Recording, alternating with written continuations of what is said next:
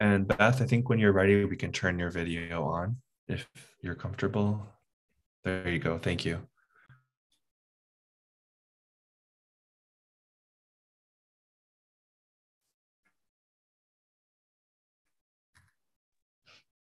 So in 3 minutes, I'll press start webinar and begin recording.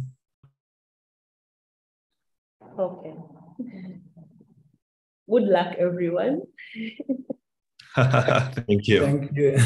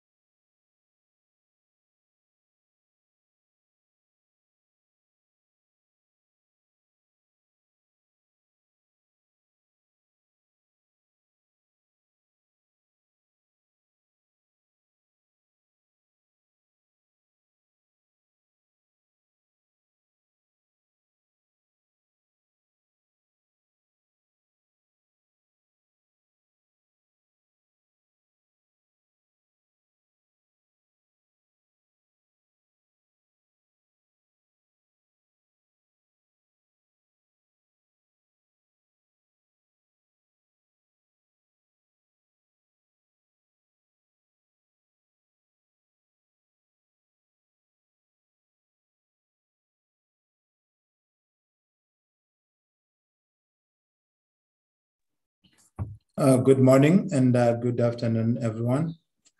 We should be starting, and I just want to welcome you to this edition of the Evidence to Action webinars. I'm Dr. Christopher Makwindi, the Technical Director for EGPAF Eswatini. I'll be your moderator for this session. And thanks for taking time off your busy schedule to join this webinar.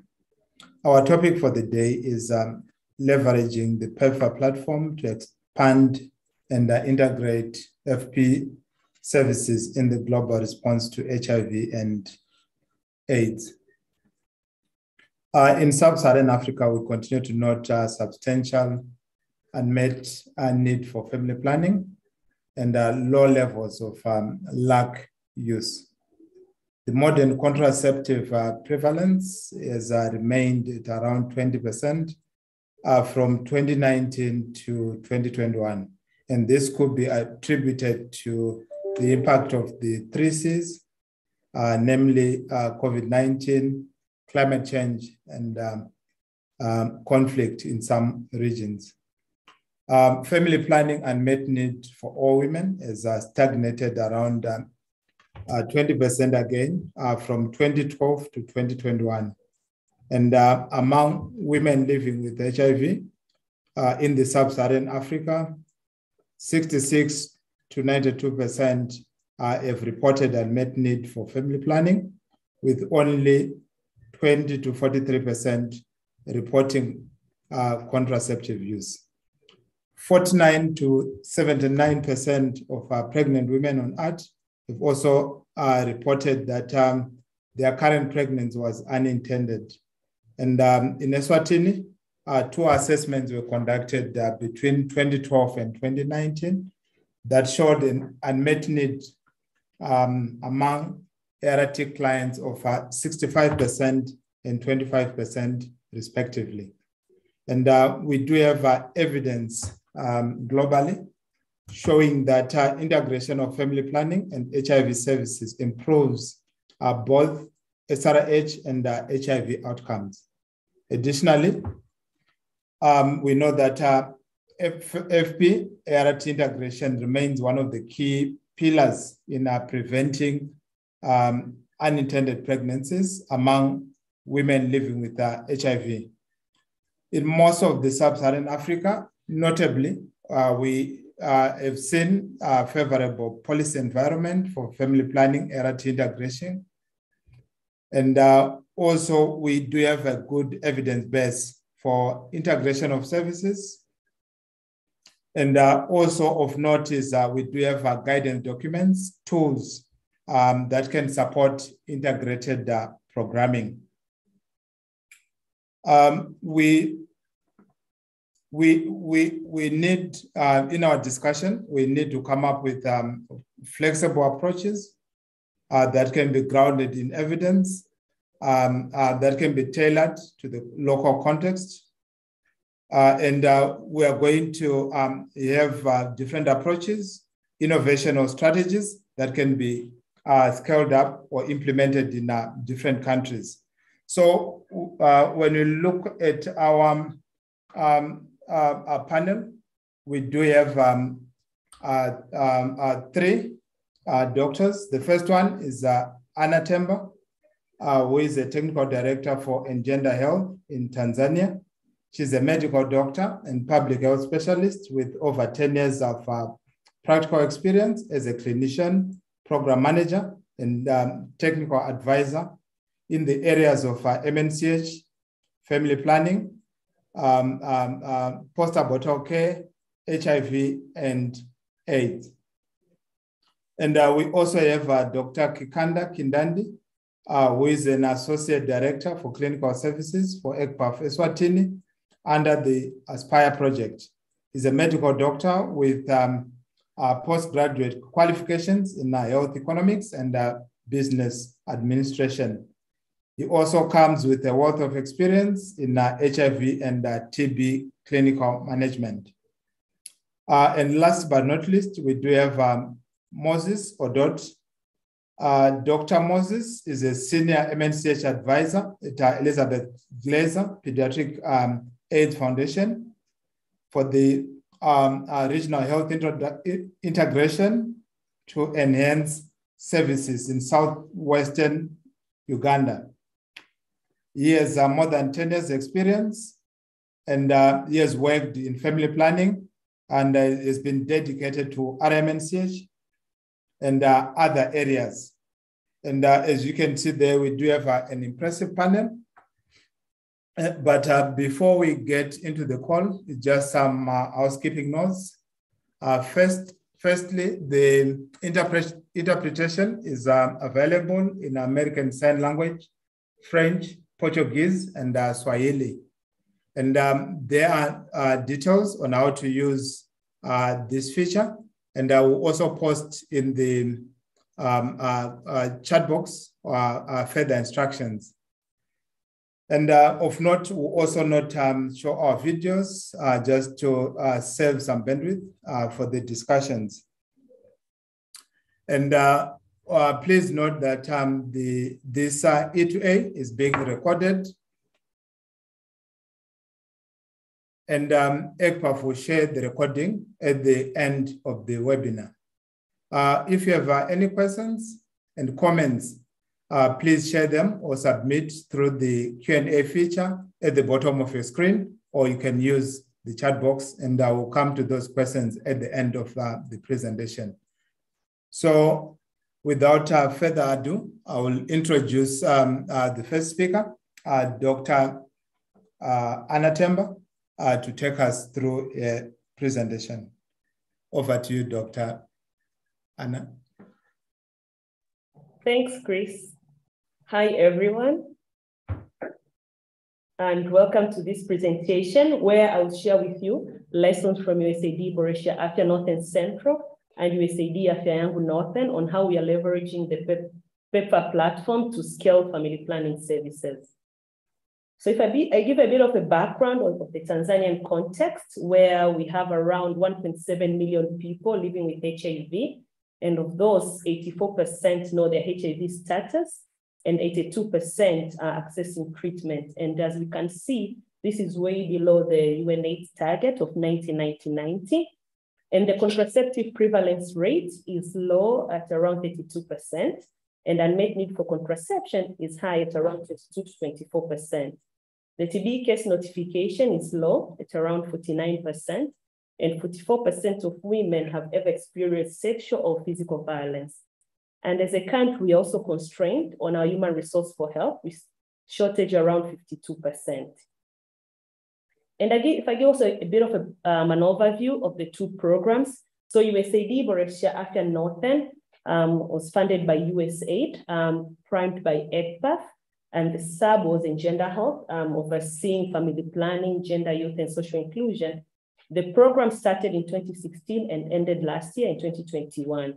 And the current program is USAID Afya Yangu Northern, which is also funded by USAID, primed by EGPAF, and subs are EngenderHealth, providing oversight on family planning, gender, youth, social inclusion.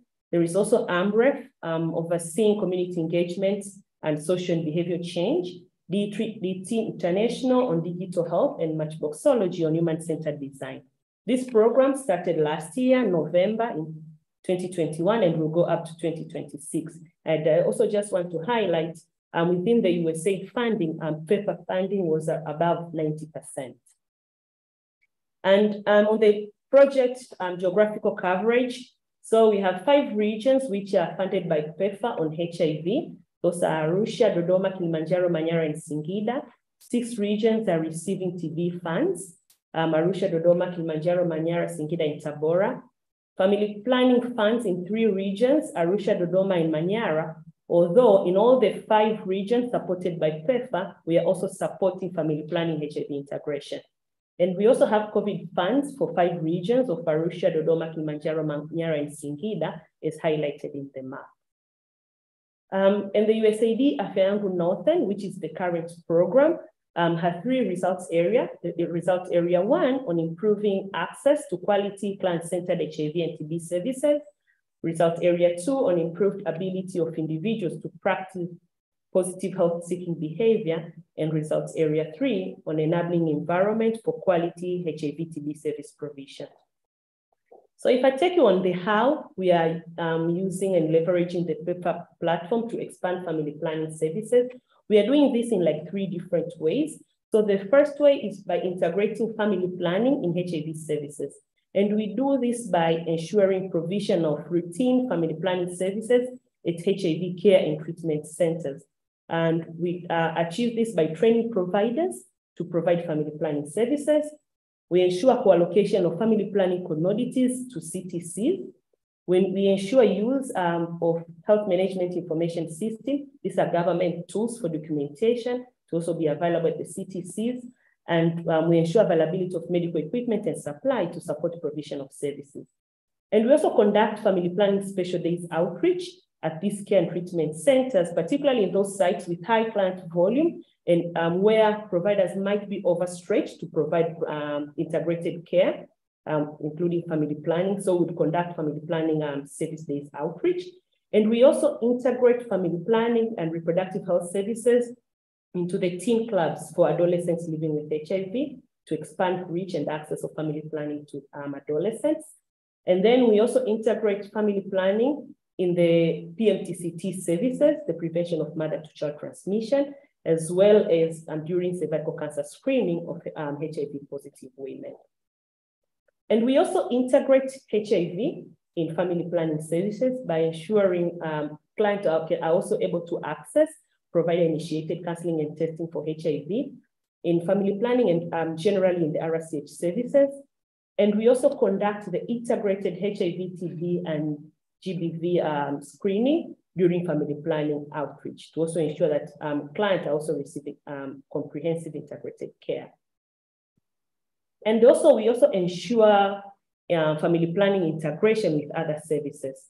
So in the routine provision of family planning service at RCH, we also support provider to provide integrated care routinely. And we also integrate family planning into the labor and delivery unit through immediate postpartum family planning. And we also integrate family planning in outreach in immunization through family planning immunization outreach models. And so what are our results with this intervention? So if we look at the 2 programs with USAID Boresha Afya Northern, we were able to reach over 6 million people with family planning services. And USAID Afya Yangu, for this 1 year, we're able to reach nearly 1 million people. And we know that young people are a priority population to be reached with reproductive services, including family planning. And with USAID Boresha Afya, we're able to reach 1.6 million young people. And for this year alone, for USAID Afya Yangu, we're able to reach over 200,000 young people. Integrated outreach is our key model to reach the hard-to-reach populations and facilities which are also constrained with human resource. And through our integrated outreach in Boresha Afya program, we were able to reach nearly 900,000 women with family planning services. And for this year alone, with USAID Afya Yangu, we're able to reach 100,000 clients with family planning services through different outreach models, as we can see, the integrated family planning outreach, the family planning service days outreach, and family planning immunization outreach. And if we look at the method mix, we see through this approach, we're able to, clients are able to access varied range of methods, although implant remains a main method of choice. Postpartum family planning services, where we are integrating family planning services in the labor and delivery rooms. When the USAID Boresha Afya program started, we were reaching around 9% of women delivering with postpartum family planning. But as we closed the year 5, we reached around 51% of those of women delivering at health facilities. And USAID Afya Yangu program picked up from there to 57% in Q1. And as we closed Q4, we were at around 72%. And if we look at family planning services provided at CTC, we can see 71% of the CTCs have integrated family planning services. seeing around 30,000 clients per year. And the graph on the right shows the method mix for the non-condom family planning methods. And as I mentioned earlier, we provide integrated family planning outreach where we're also integrating other services. And through USAID Afya Yangu program for this 1 year, we were able to support identification of 14 presumptive TB cases, with 64% of those being linked to care. We were also able to identify 13 HIV positive clients who were also linked to care. And during also family planning services, we're also able to integrate cervical cancer screening, and we identified 46 via positive and who were received same-day treatment, 57% of those, and 22% were linked to care. We also integrate GBV screening, and through that screening, we were able to identify over 3,000 GBV cases, and of those, 83% had previously experienced either physical or emotional violence. 17% of those had experienced sexual violence, and some were able to receive care in the same setting, and some had to be linked to care, 7% of those. So what have we learned, and what are our recommendations through this learning? So first, we've learned that the integrated services provide more opportunities for comprehensive client-centered care. And again, we've also learned that service integration is key for resource optimization and sustainability. For example, we have integrated HIV screening and testing, as you have seen in the established RSH platforms. And we've also integrated family planning services in HIV services. And then another lesson that we have learned is, if the integrated services are built from the design phase, it's not something that comes up during implementation or by the way. If it's really designed from the design phase, that, these are the opportunities for integration and this is what we do it. We feel like there are more opportunities for coordination and leverage. You can identify early on areas of leverage. And again, it's also important to train provider in delivery of multiple services as a key for success. First, as we mentioned earlier, we are human resource constrained. So if you are able to properly use the human resource that you have by providing multiple services, it's an optimum way of using that, both financial and human resource. Again, we're also maintaining the privacy and confidentiality because the client does not have to go through multiple providers for multiple care. So one provider can see that client and provide almost everything that the clients need. But again, it also reduces stigma. As we are aware, this is also one of the problems for clients living with HIV. And again, if you're also moving these clients, you have to identify and explain over and over. That's also a risk for stigma. So with integrated care, we're also able to address that. Thank you.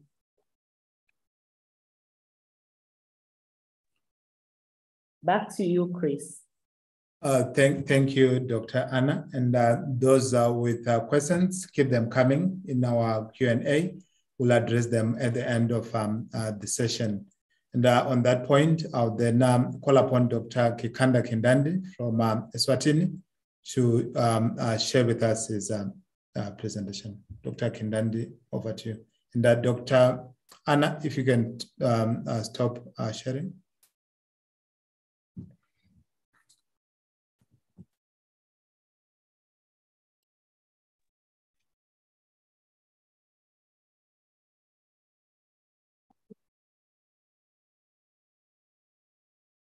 Yes, thank you. Thank you very much, Dr. Chris. Please confirm if you can see my slide. Yes, I can see your slides. Please go ahead. Kikanda, would you please put them in presentation mode as well? Thank you. Yes, this is what I'm trying to do, and I think I hope I am successful. Is it good on your side, Nicholas? Yes, thank you. Okay. Okay, thank you very much, Nicholas. Thank you, Dr. Chris. Good morning or afternoon, ladies and gentlemen. I'm Dr. Kikanda Kindandi from Eswatini. Within the Aspire project, I'm going to share with you some of the work that we have been doing within our community outreaches, which essentially we're aiming at looking at how to integrate family planning within a community distribution point. So that's how the outline will be looking like. I'll first talk about family planning and art integration within the community distribute point when it comes to the guidance that we have at national level. Then I will share with you a summary on how the service delivery look like and how the services are being provided within the outreach service point, and few data, not that much, but I think enough for us to have a feel on how this is looking like, and a bit of a gap and the remedial that as a program we are planning to put in place so that we can show better result. So the family planning and ART integration in general is currently guided by a national document, which are under the leadership of the Minister of Health, where we basically have a well-documented agenda right now. What is good about that is the whole agenda is not only piloted by MOH, Sexual Reproductive Health Unit, but we also have a well-identified focal person who sits within the ministry and is responsible for that.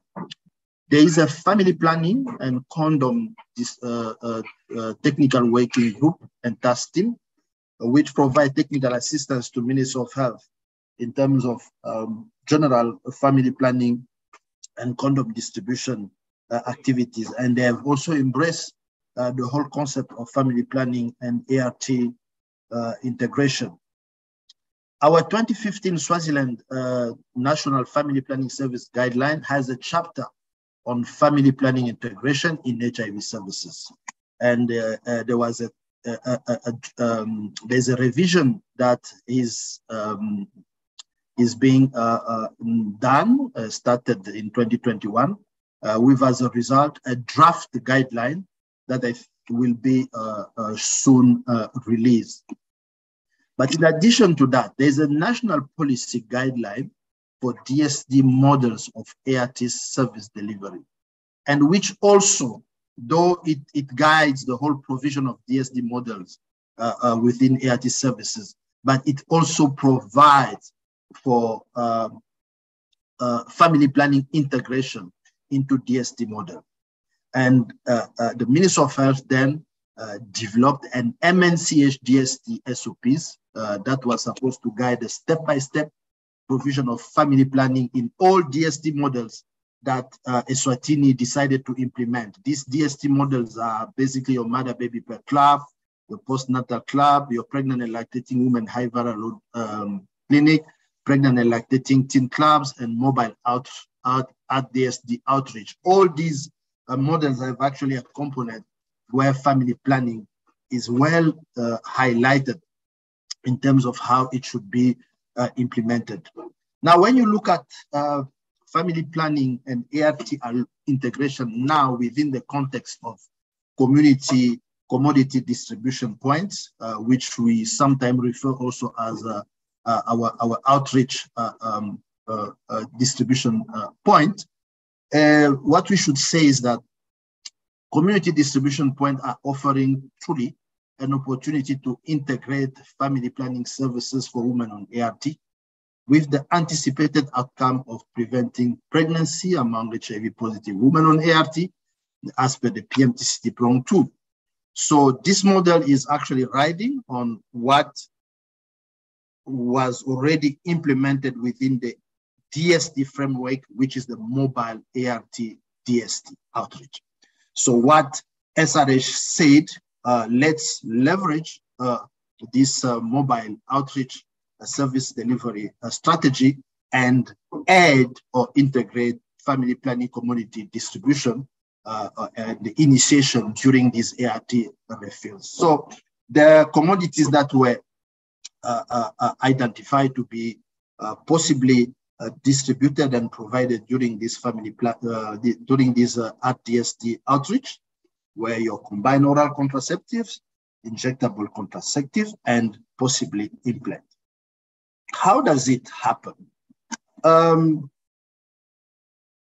Generally, client recruitment in terms of who should be provided family planning happens at facility level, because a patient that will be refilled in a community distribution point is essentially a patient who belongs to a facility, either a clinic or a health center. And that patient will be now identified to be proposed a nearby service delivery point, which is close to his place of residence, which may be a school, maybe a church, any identified or identifiable place where people can easily locate. So when patients are then identified as potential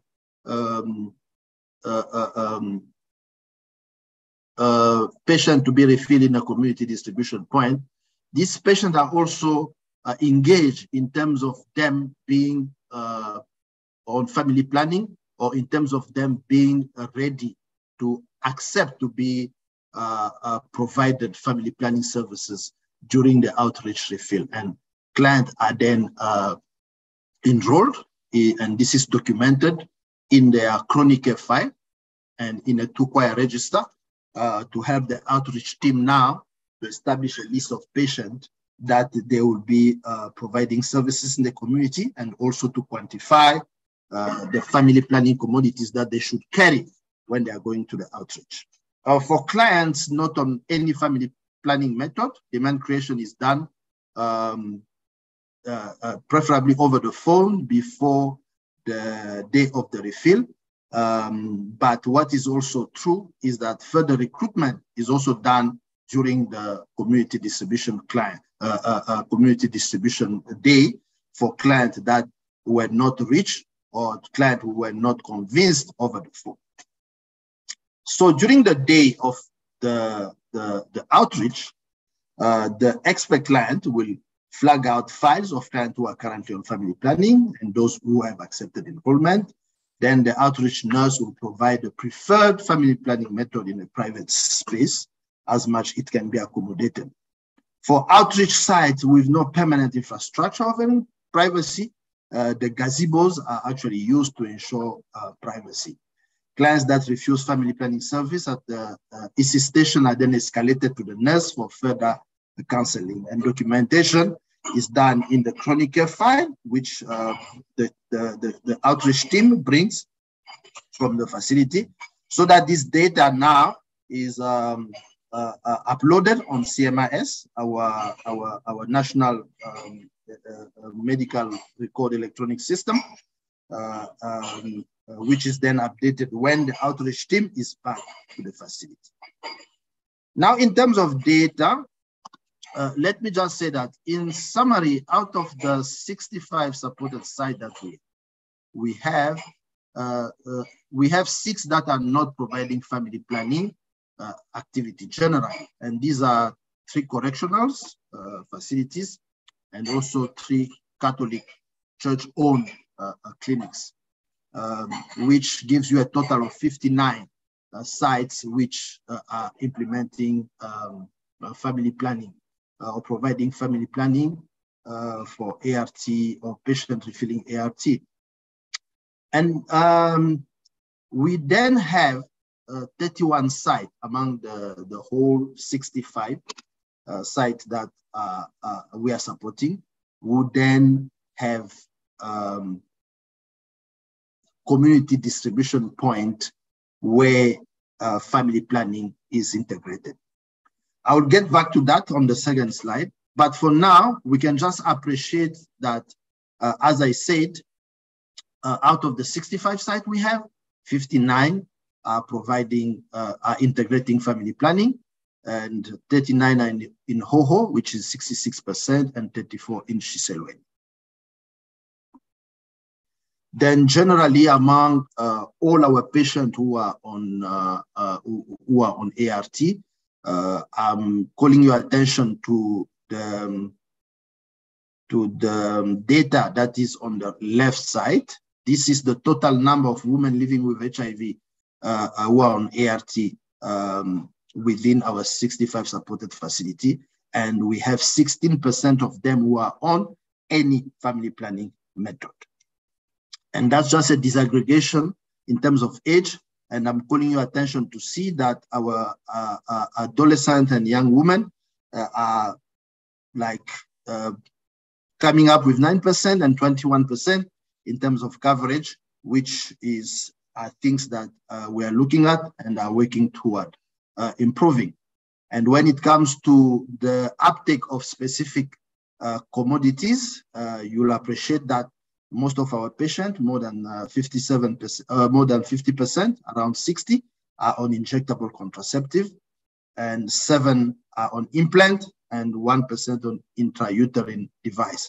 Just giving you a bit of an idea on how much is the proportion of those who are on long-acting reversible contraceptive. Then when you bring it down really now to CCDs alone, as I was mentioning, we have 48 sites that are supporting community outreaches, which is 73% of all our supported sites. And out of these 48 sites, 31 have family planning that are integrated into their community distribution point, which is 65%. But currently, most of them are receiving combined oral contraceptive and injectable contraceptive. Now, calling your attention again to what is on the left, on the right side. On the left side, you have essentially family planning uptake for all the patients that are refilling in our 31 supported sites that have community distribution point. And on the right side, what I'm showing you is actually the number of those who are refilling or who are receiving family planning within their community outreach. On the left side, it's women getting generally family planning commodities within the 31 sites that have an outreach, a community outreach, and on the right side, women who are receiving family planning within the community outreach. So this is how it looks like. So focusing on the community distribution point. So it's essentially say that out of all these 18,582 women who are receiving CCDs, who are receiving family planning in the 31 sites that are of interest here, 17% of them, which is 308,683, are receiving it within a community distribution point. The remaining, like your 73%, are receiving it in the facility. And the coverage is now translating into 17% coverage, meaning that out of all women who are receiving ART within a community distribution point, only 70% are on a family planning method. Dr. Kindandi, I'm sorry to interrupt, but we should just move over to Moses shortly. Okay, thank you very much. So basically, I will just go to the last slide, which are lesson learned and recommendation. To say we can say that provisional family planning within CCD have shown to be very much acceptable among recipients of care in implementation side, and integration with other services such as the cervical cancer screening has definitely a potential to improve uptake and ensure that resources are efficiently used. We think that there is a need to develop capacity for implant and intrauterine device insertion which we believe will improve coverage of LAC within the community outreaches, which is lacking for now. And there is an investment that needs to be done to improve documentation of family planning activities as implemented in the community site to ensure availability of good data for better programming and also for service quality improvement. So this was my last slide. I thank you very much. Over to you, Nicholas. Thanks, Dr. Kindandi. May you please stop sharing your slides so that we move to the next presenter, Dr. Moses Odot from Uganda.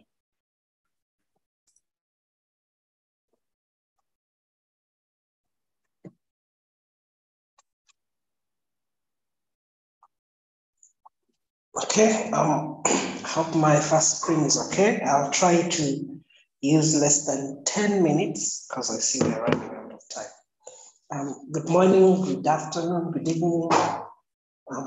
Wherever we are, I'm going to talk briefly about one of the things that we were doing at EGPAF. My name is Moses. I worked previously as the Family Planning Advisor. I'm currently as the Senior Advisor for MNCH. So kind of doing everything. We implemented dreams under the USAID Right Southwest program, the Regional Health Integration to Enhance Services. And we cover, a broad range of technical areas. And in 2020, we started implementing DREAMS. DREAMS stands for Determined, Resilient, Empowered, AIDS-free, mentored, and safe. It's an initiative by USAID that aimed at reducing the HIV prevalence by 40% among adolescent girls and young women. Currently, we're doing it in about 16 sub-counties in one of the localities in the southwestern region of Uganda. Bit of background, these are national data from the UDHS. Uganda currently has a contraceptive prevalence rate of 35%, an unmet need for family planning at 28%. The age of sexual debut stands at 16.9. This is for the females. And the average age of marriage is 18.7. And the teenage pregnancy rate as of the last UDHS was 25. This year, we hope to have the new one out. We think there has been a decrease. And the HIV prevalence for the locality where we implement was at 13.1% for the UNAIDS data. So you could see that these factors really expose the young adolescent girls and young women into a lot of, risk. One of the things to note about the DREAMS program is that it focuses on primarily it was an HIV program focused on reducing the prevalence among adolescent girls and young women by 50%, by 40%. And we enroll the girls aged 10 up to 24, and their age appropriate service packages that are given. And there's a criteria for having all of them, enrolled into the DREAMS program.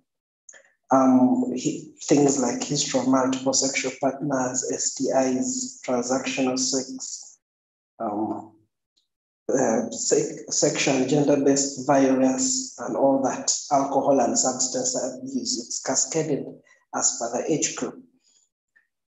So when the DREAMS program started, we found that family planning uptake among that age group was extremely low.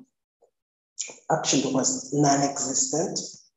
And so we tried to find out why. The DREAMS program, in addition to the 16 sub-counties that were being implemented in, had what we call model safe spaces. Safe spaces are where these girls can go and open up and get these services. That includes counseling and skills and economic empowering and all that stuff. But one of the things that was evidently there was the access to reproductive health and most especially family planning services were low. And so we found that there were no adequate human resources to provide family planning, and there was lack of information, and the commodities were not present.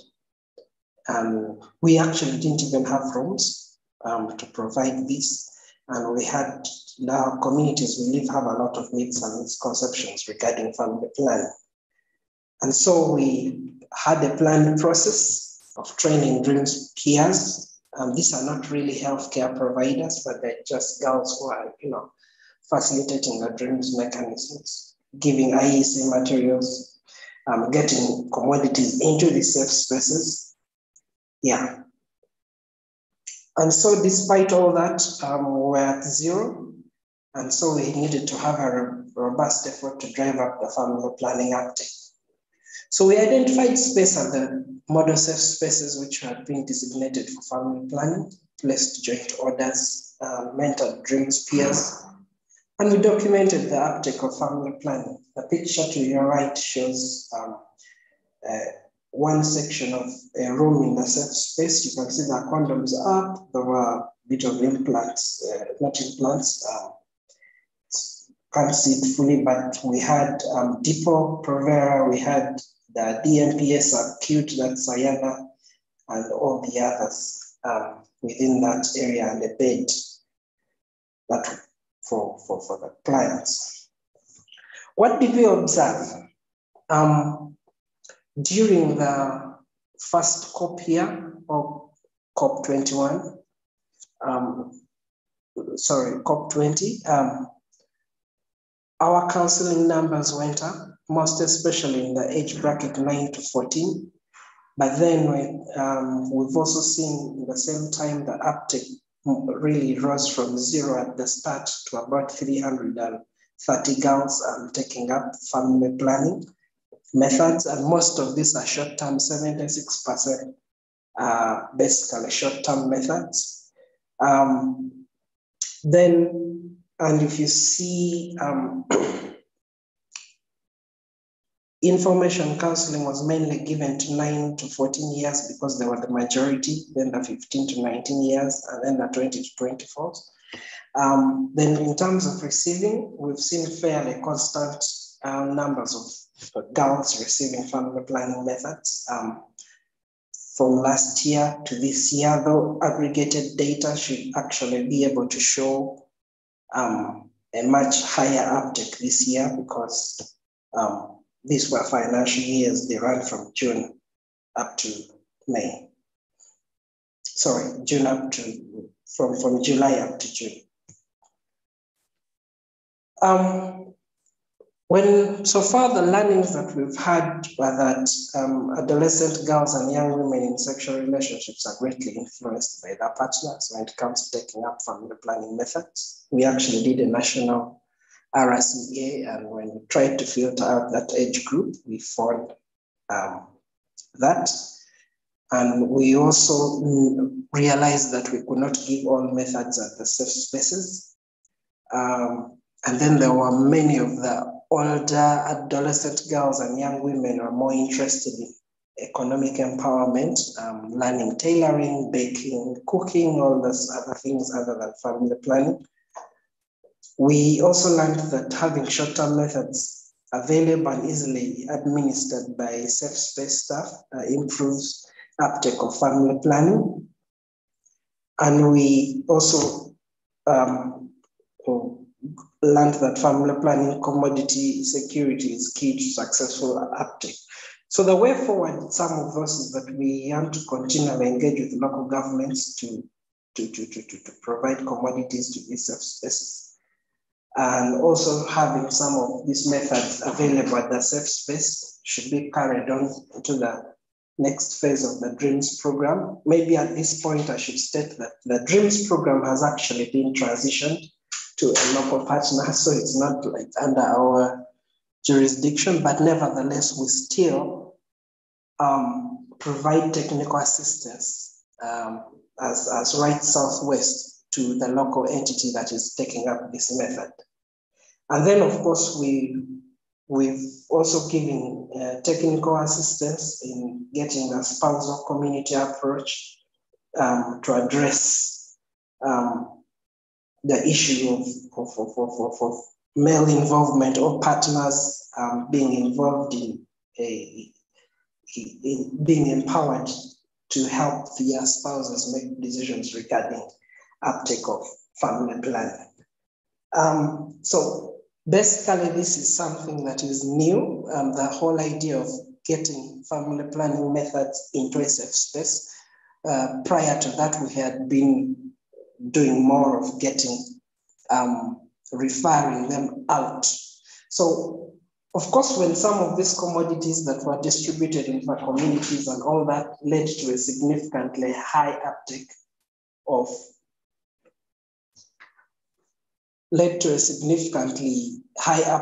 family planning among adolescent girls in the community safe spaces. We have actually, for this year alone, we have about 20,000 girls taking up family planning as as new users within the communities that we support. But because this data is also intertwined with the national data, we couldn't break it down. Someone asked what an RCA is. RCA is root cause analysis. Thank you so much. I beg to stop there. Thank you very much, Dr. Moses, and thanks to all our presenters. These are really great presentations where we are getting, what's working well in different projects and different countries. And for Tanzania, we are seeing that family planning has been routinely integrated in care and treatment centers, as well as other service points. For Eswatini, family planning has been integrated in DSD models, including community outreach for HIV. And in Uganda, we are also seeing a package of FP as part of the DREAMS package. So just going into our Q&A, we are seeing questions. The first ones, I'll just group them for Dr. Anna to respond. The first one, is there a comparison of services and uptake in other regions without this USAID supported program? The second question is HTC offered as a vertical services in Tanzania? Then the third one is asked in French. Thanks for the presentation. I'd like to know the challenges encountered in the integration. How did you manage to minimize the workloads on providers within the framework of HIV activities when you added FP services to them? Then the last question is, can you share more efforts on the integration within teen clubs? Dr. Anna, if you can quickly respond so that we move to the next set of questions. All right, thank you, Chris, and thank you everyone for the questions. So we did not do like a formal analysis as comparing what this program was able to achieve versus other regions not supported. But I just want to highlight, for example, with the USAID Boresha Afya program, there were sister programs, both for HIV, TB, and integrating family planning. And those two programs combined, they were able to increase the family planning uptake by 56%. So we did not compare, however, just from the experience of implementing other programs and the milestone that we were able to achieve, we could clearly see like the impact the program had. On the question regarding the teen clubs, so how we are doing the teen clubs? So with the USAID Afya Yangu Northern, we are supporting 100 teen clubs. And this team club, the adolescents living with HIV, meet every Saturday. And when they meet, they have facilitated sessions, and this could be gamified, and they'll be facilitated by a peer. However, after they finish the facilitation, and they would select a topic for that day, and it will vary from one Saturday to the other. And after the session, they would actually go and meet a provider who will do the additional counseling as well as service provision. And regarding the HTC, so the HIV counseling and testing is integrated in various service delivery entry points. It could be at OPD, it could be at RCH. So it's various entry points are being offered for HIV counseling and testing. And regarding the challenges on how we manage to address the workload. So as I previously mentioned, the HIV care and treatment centers are varied in terms of workload. So there are some providers who are able to combine it in their activities routinely without a big problem.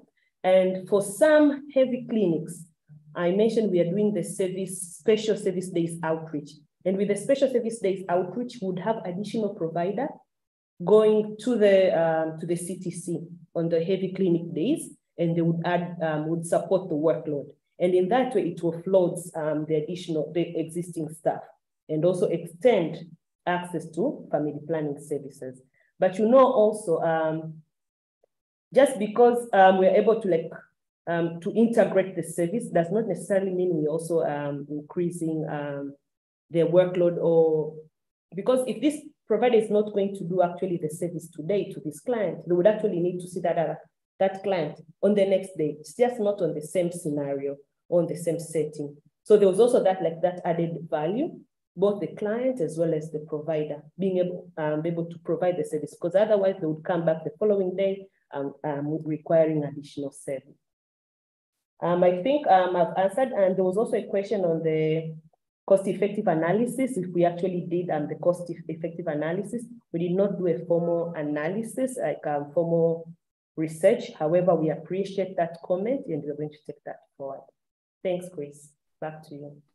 Thanks, Dr. Anna. For Dr. Kindandi, the Eswatini program, just a couple of questions for you. The first one is, to what extent can we take advantage of the FP-HIV integration to also improve HIV testing, especially for adolescents? And also, if you can chime in on the challenges that you encountered when you were operationalizing this integration. And thirdly, if you can comment on the cost-effective analysis, if you have done any, or any data that you may know. Over to you, Dr. Kindandi.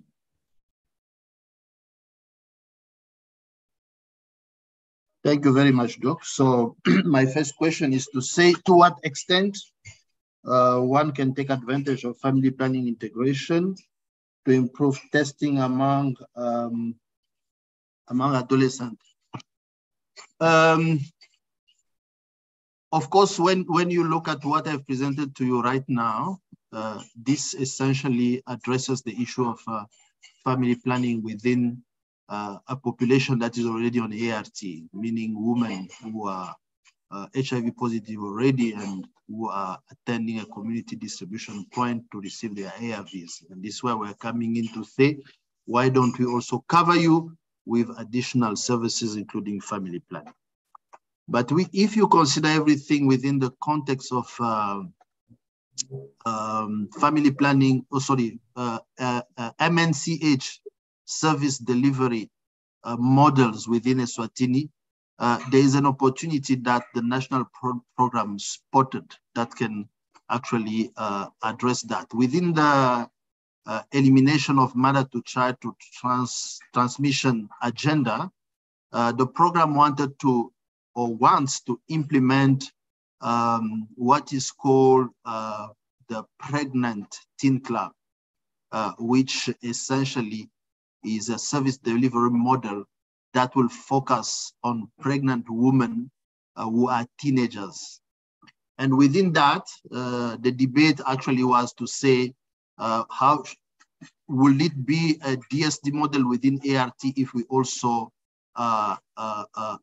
enroll non-HIV positive pregnant women within that. The program wanted to pursue that, including negative pregnant women, essentially to address the need of reducing the incidence of HIV among this population, because our current data shows that we have a high rate of teen pregnancy, and we also have a high rate of recency testing among our adolescents. So it was essentially to say this is a good opportunity for such to be provided HIV testing and also prevention measures like PrEP. So that's where I see not just family planning as an integration strategy as presented here, but MNCH within the DST context with a focus on pregnant and lactating teen who are HIV negative, which can actually fill that gap. Challenges when operationalizing integration, quickly is to say we have two challenges that are in the slide. For those who will be able to reach the slide, you can see that. The first one is actually the inability to provide LAC generally within the family planning integration side, the ART outreach side, because of the issue of privacy. Most of them, like your injectable, at least you have a place where a woman can be comfortable, like exposing a certain area of her body for the injection. So this is where now equipment like gazebos, which we have purchased for our side, mostly for the provision of cervical cancer screening in the community, is coming up now to assist with providing such, especially in a community distribution. Sorry, Dr. Kindandi. Where you don't have a private space. So these are the issues that we have. Yeah, over to you, Doctor. Okay, thanks, Dr. Kindandi. And quickly, in the last minute, I just wanted to pose the last questions to Dr. Moses. The first one is on the M&A. How did you set up the data collection tools for family planning? Did you create standalone or you incorporated into the existing HIV tools? I'll let you go ahead, Dr. Moses, and respond to that. We are cognizant of time. We should be stopping by the top of the hour. Okay, there are separate tools in the DREAMS program that captures that, but that data is also reported through the facilities into the national DHIS tool system. Yes, but there are separate tools and registers that we use for the DREAMS program. Thanks, Dr. Moses, and thanks to all our panelists. We appreciate your time and presentations, and also looking from the presentations, we are seeing, that it's beneficial, to the client when we integrate services. But of course, this comes with challenges that we need to work and remediate on. And also just to thank everyone for your precious time and participation in this call. We have come to the end of our webinar, and definitely we'll share the presentations. And as indicated earlier, this was being broadcasted live. Thank you so much, and you have a wonderful day.